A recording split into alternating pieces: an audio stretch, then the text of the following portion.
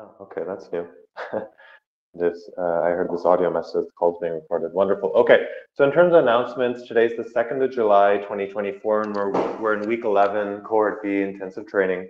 And we have the usual program, you have the schedule. In terms of careers, a couple of announcements on the careers program. We're going to be starting work on our application materials this week. We want to be ready for the supported job search phase, which starts in about 20 days. So there's week 11 and week 12. A 1 week break, and then we go straight into the supported job search phase. So track selection and material preparation is going to be happening this week. And so that's important for you and for us to make sure that you're clear on which specific track are you going to be applying for. So what we're looking for is that every person, every trainee has one specific track that they're offering.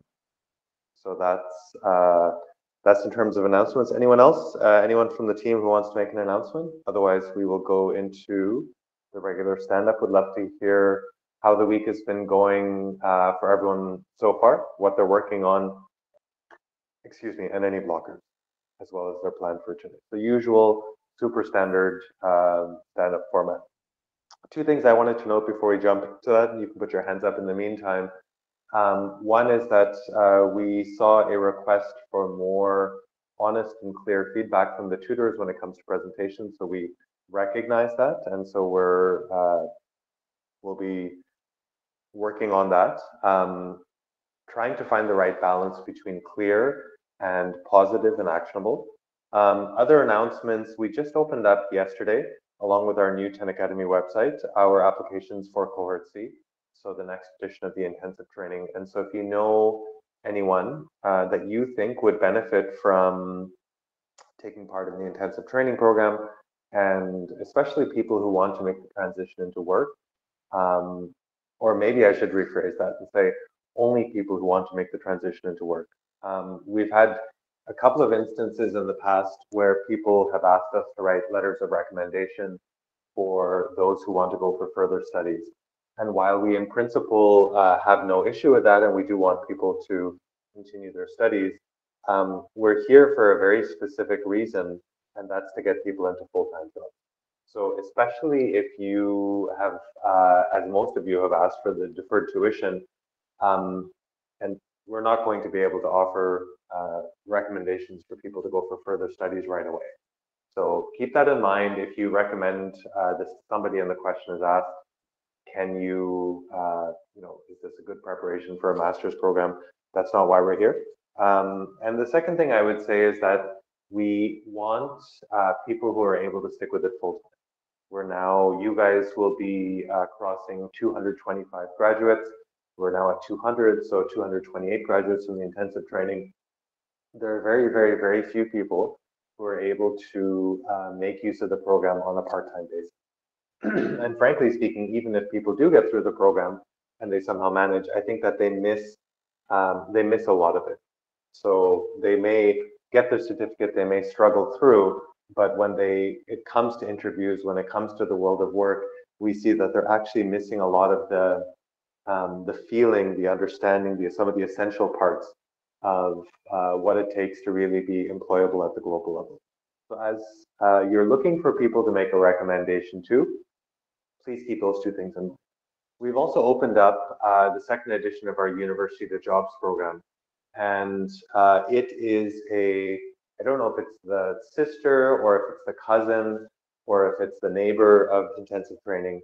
But essentially with intensive training, one of the issues that we have is that we're looking for people with some programming experience, and we want to accelerate them very quickly up to a global level job. And we think that we're very happy with that. We think that's a good model to follow. We will continue to improve and to offer this training program. There's a limitation, and the limitation is that we are assuming that there's a sufficient number of people who have a sufficient level of motivation and programming experience to make this very big jump. For those of you who see the new application form, it's been put together in a way that makes a lot of reference to athletics and to cold showers and six packs, and it's actually well done. And I'm not taking credit myself because I didn't do it, or I didn't make the edit, but it's nicely done. Not everyone, including me, has a six pack, And some people are just fine with having what they call, where I live, a one pack, which is you have a little bit of a kind of a round protuberance. And so with the university, all of this to say that the UTJ program is looking for people who don't necessarily have a programming background, but who are interested in becoming expert users of AI.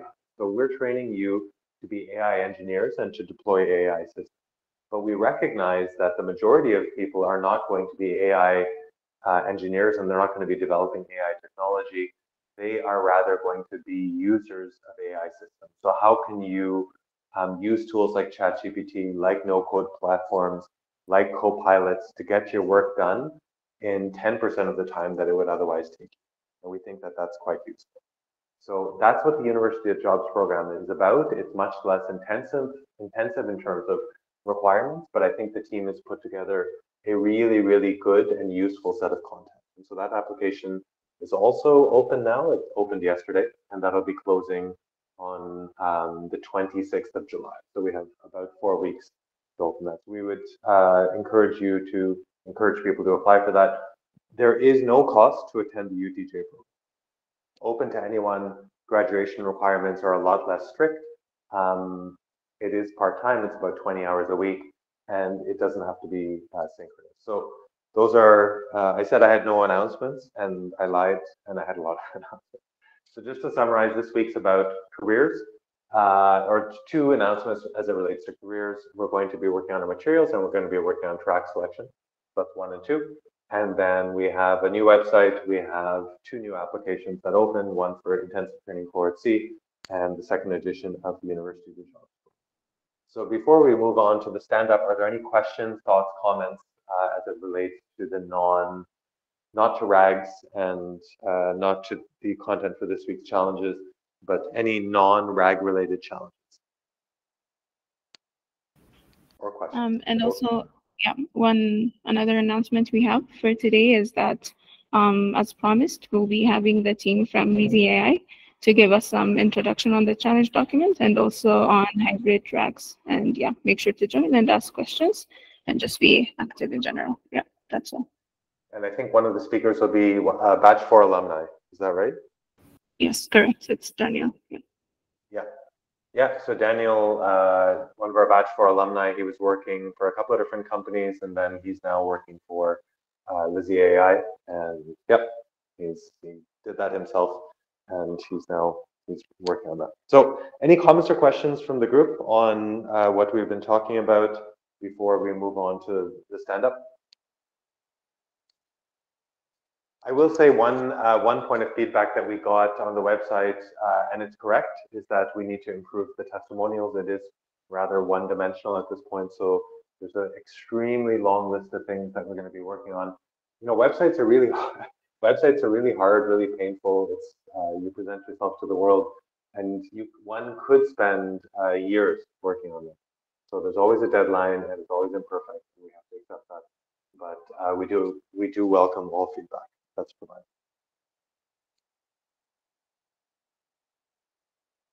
So, is the track selection doc shared? If it's not shared, then I don't know if Pascaline is on the call. Pascaline, are you here? Yes, I am. Okay, so there's a question about, is the track selection doc been shared? Okay, yes, so it's going to be shared today. We will let you know, like, via Slack quickly. Yep. Okay. Any other questions? No? Okay, so let's go into the stand-up. Let's hear from, we have 20 minutes. Let's make use of the time. So we should have enough time if we leave 5 minutes at the end for announcements to hear from 15 people. So I'm going to be counting. I want to hear from 15 people. So who's going first?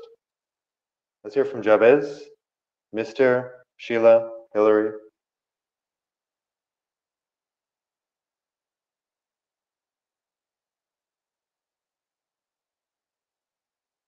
So Jabez, go ahead, and then Mr., if you're still here, and then Sheila, then Hillary, then Abu Bakr. Okay, good morning. Good morning. Yesterday, I was familiarizing myself to technical document. We already have experience on the RAG system, so it was not that much new, but especially the evaluation part needs a little bit understanding. So I was reading on the evaluation part, and also I was familiarizing myself with the data, so the contract, so that which answers, what type of data it is, so that I could properly chunk it, so that the AI model could answer it better. And I was trying some algorithms so that it will properly answer the question based on the context given. So I was trying to do that. So I have got good results, but there is a little bit challenge. Some of the answers, it's hallucinating. So I need to make sure that it's already, it should answer based on the context. So I'm working on that. I will continue that also today. Thank you. Okay. Any major blockers? Just this one, but it's not that major. I think I will improve today. Okay. Did you? I noted that you said RAGs are not new to you. Do you feel like you've made a? Are you surprised that you can make that statement, whereas 3 months ago I think you would have? What would you have thought 3 months ago as a comparison now in terms of hearing the word RAG?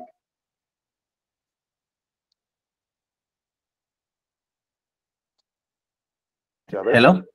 Yeah. So, I mean, I think when we spoke 3 months ago, the word RAG was rather unfamiliar to you.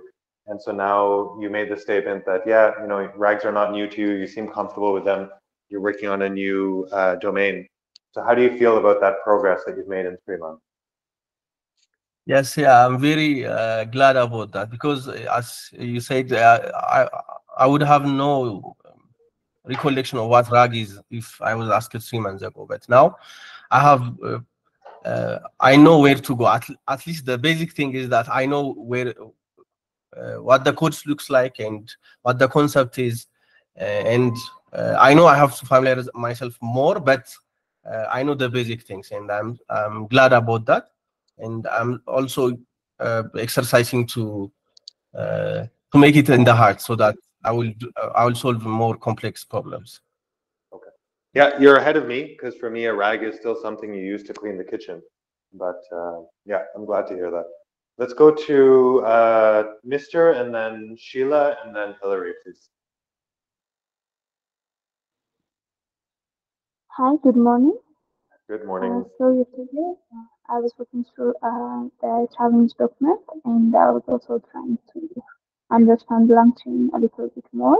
And I've tried to work on some type like the retrieval and the generation of the generation part of the rack system. For today, I'll be more reading about Raga and how to optimize the system. Also, I'm planning to have some discussion with fellow trainees. That's all. Okay. As we prepare for the supported job search phase, Mr., I would like you to try and improve your microphone. It's very muffled. It's difficult to hear you. So I heard probably 60% of what you said, and I'm using AI to figure out the rest. But it may be worth investing in a slightly better microphone. Okay, sure. Yeah, I know it sounds very very silly or a very minor point, but I think in many ways that's a good $5-10 investment. I don't know what it costs in where you're living, but get a good microphone, please. It is hard to hear you. Okay, let's go to Sheila and then to Hillary, and then we'll go down the listing of people who put their hands up. Hi, good morning. Good. That's a nice microphone. I can hear you. Good morning, everyone. Good morning. So yesterday, what I was working on was the literature review to figure out how to improve RAG systems. So I was compiling my documents and going through them.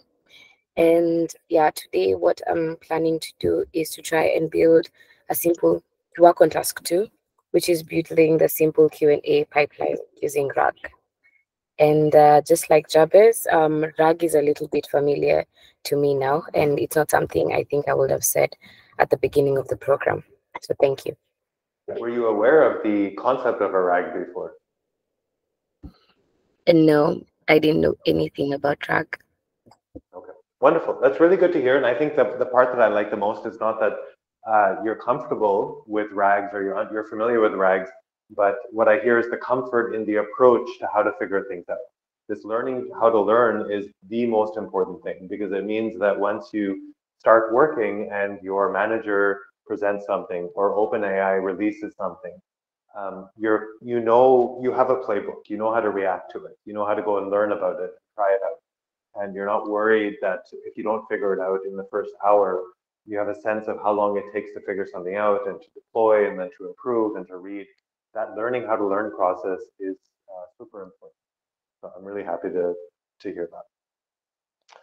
Let's go to Hillary, please. Good morning. For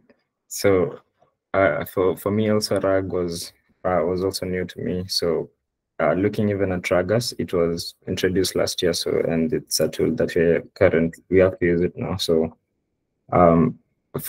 yesterday I went through and did the retrieval and generation part of RAG, and today I'm planning to optimize the improvement of the generation, and working on the evaluation from the evaluation datasets. So I'm planning to use Ragas currently. Thank you. Okay, sounds good. Let's go to Abdul Rahman, please.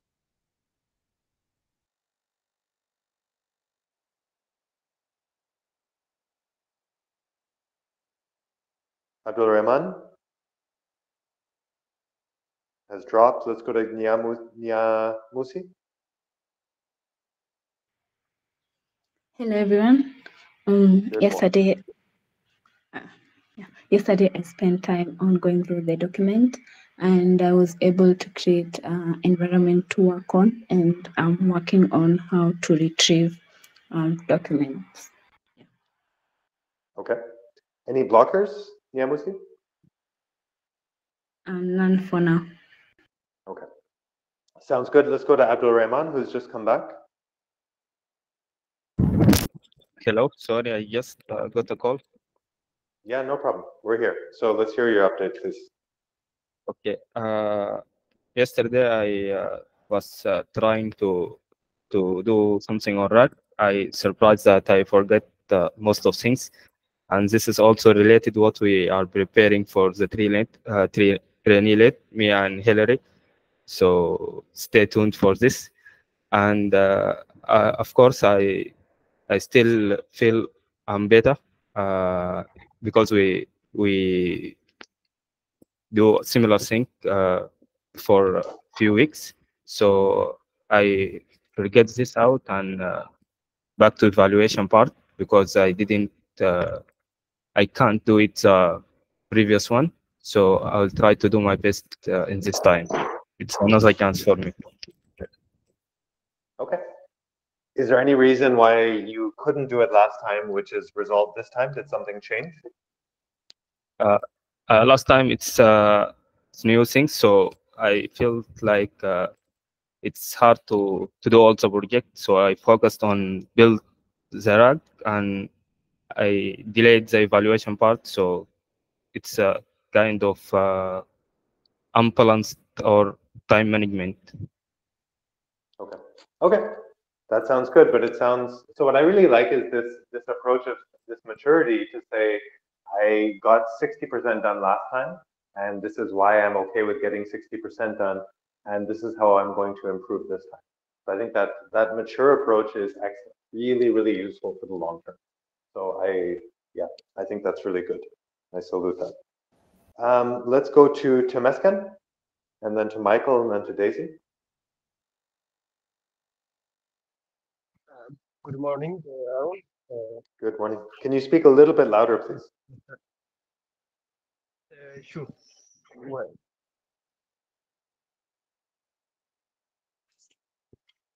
yesterday, much better.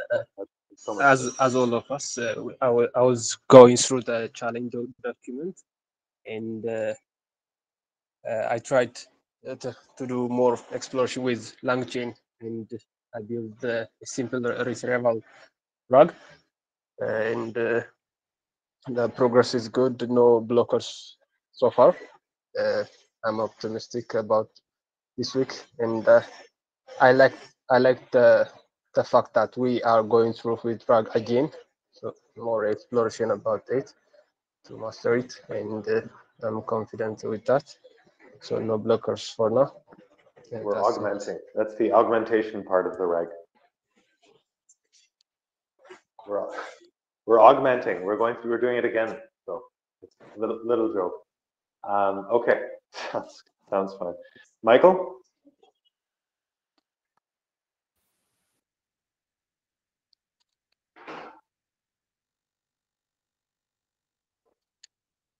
Michael, are you there?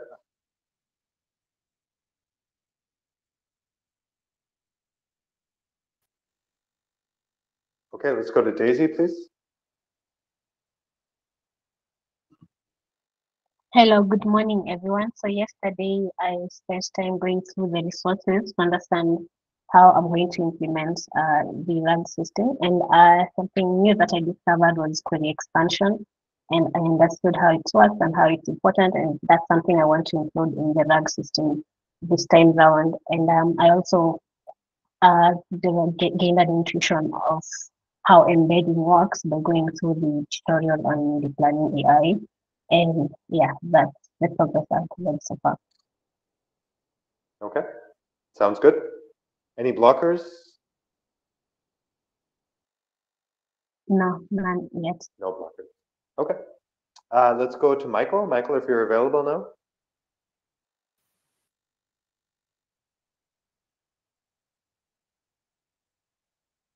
No? Okay, I'm just going to call on different people. Would like to hear updates from them. Let's hear from Wandera, and let's hear from Gilbert or Gilbert, and then let's hear from Abu Bakr. Good morning, everyone. Good morning. Yesterday, I was reading the resources. I read, I got to know more about RAG because the project is a bit different. Last time we did a chatbot. This time it's a question and answer system, so it's a bit different. And then I read on the agents. I don't know. They spoke about agents yesterday, so I didn't really understand what that was, but I read through how to use how agents make the RAG system a bit better. And then I also read more on the retriever models and the generator models and when to use them. And then I also read more on when to use fine-tuning or RAG, depending on whatever use case you have. Yeah, so I've read more on the resources. I don't really have a blocker yet. And so today I'm going to start working on the tasks. I think task 2, because I read most of the stuff in task 1. Yeah, that's how my yesterday started. Sounds fine. Thanks. Let's go to Gilbert.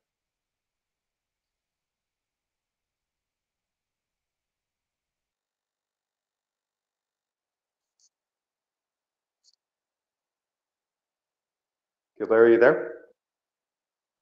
Let's go to Abu Bakr. Okay, thank you. So I have been actually trying to better grasp the gist of the challenge. So yeah, I've been trying to collect resources, gather as much information as possible. So also I got started on planning on how to execute those, but I'm still like not confident enough to get started on the challenge. So I think I need to have more information on that. So probably after 6 p.m. probably I will just get started on it. I'm planning to do that. So today would be more on like setting up the environment and everything. So why are you not confident? What's preventing you from being confident? I wanted to actually do this project like properly by understanding. Like also, Yabubal mentioned you need to justify everything, like why we are choosing the tools we are choosing. So I think I wanted to do it better, maybe for that reason. Yeah. I didn't hear what you said.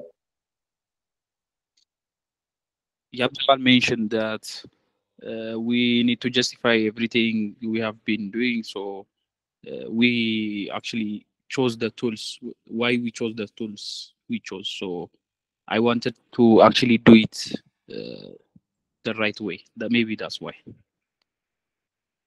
So, but are you able to describe the specific questions that you have? So a lack of confidence could be that there's specific questions that you have, or you don't have a sense of how things are ordered. What's the issue that you're facing? So it's not an issue per se, but I wanted to actually fully plan my workflows. Like, but it's like I know it's a little bit hard. We can't fully plan it up ahead, but I just maybe if I gather more information on the aspects of each tasks, maybe I could have. But I'm giving it a time limit for that. And so is it the top level diagram that you're confused with, or is it one level down? So the top level diagram is sort of, I would assume, the workflow or how the different systems go together. Is it at that level that you're confused, or is it one level below that? What you do within each step, or what each tool does? No, I didn't go one level deeper. It's just the top level implementation. What tools to actually choose and why the reason I'm choosing those tools. I just want to understand those things better. Their part. So I think that's an extremely important question.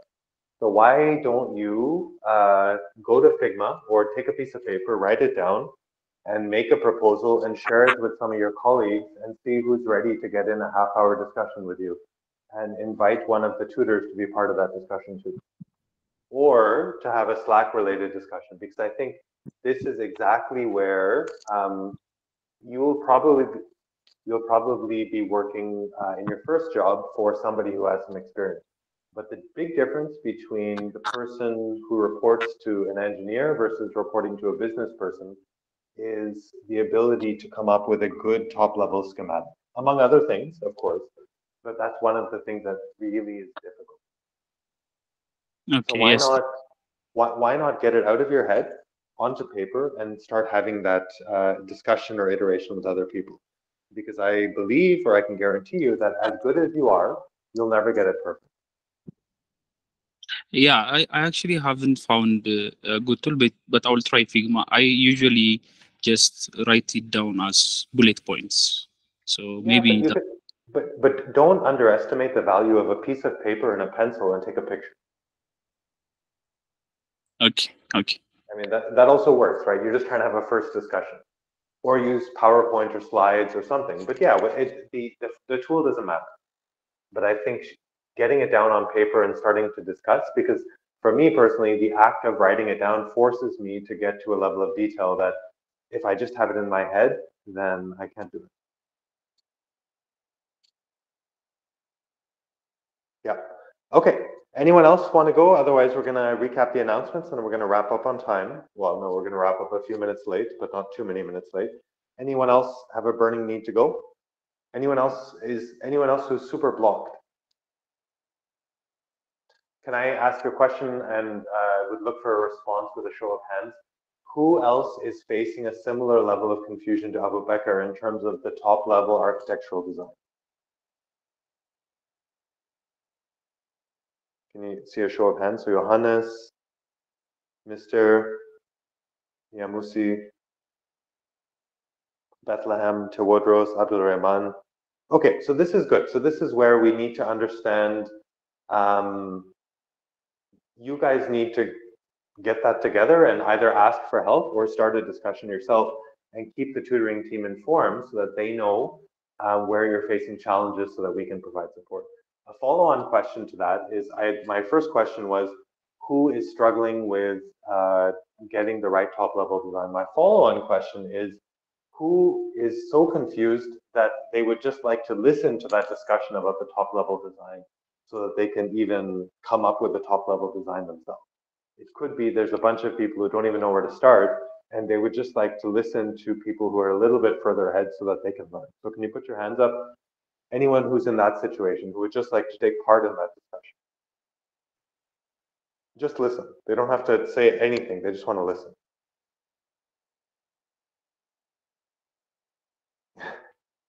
Okay. I was just going to say, if there's nobody who's willing to say yes, then I think we don't have, people are not being, they're being unnecessarily shy.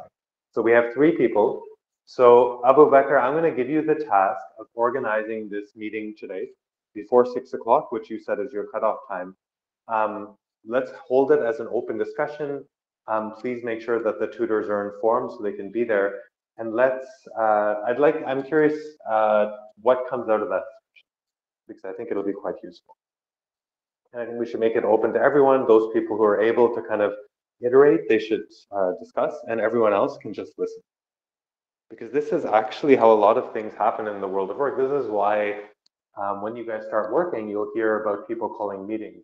To a large extent, meetings are a way to reduce uncertainty and also to share responsibility. Where you call a meeting, you present something, and the person says, this is what I'm going to do. And to an extent, if nobody disagrees, then you've gotten them to buy into what you're doing, and they can no longer afterwards say, I didn't know. You were at the meeting, I presented what I'm going to do, you had your opportunity to improve it. If you couldn't improve it then we agree, and I'm going to go ahead and do this. And we're going to share the responsibility. So Abu Bakr, job to you to put that together. In terms of recapping announcements, we have the track selection is going to be published or shared today by Pascaline, so keep an eye out on Slack for that. We're also going to be sharing the, we're going to be getting our materials ready this week, so keep an eye out for that. We have Cohort C applications, which opened up yesterday, and they closed. It's a very long, we've left a lot of time, end of September, so there is time, but if you know somebody who's willing to, who wants to go through the intensive training process, they're willing to be full-time, they want to get a job afterwards, please encourage them to apply. And we also have the University to Jobs program, which is, it's focused on people who want to be AI users, not AI engineers. No previous programming expertise is required. It's about 20 hours a week, which means you can do this alongside work. And there's no cost to join the UTJ program. And there we've structured that to be ready for a few hundred people. So a much, much, much larger group. So with that, I'm 3 minutes late. I don't have any more announcements. Last call, anyone have something to share? No? All right, we have a guest talk, our challenge introduction today from Lizzie AI, and also featuring one of our alumni, Daniel, from Batch 4. And I wish everyone a very productive and very useful day. Thanks, everyone.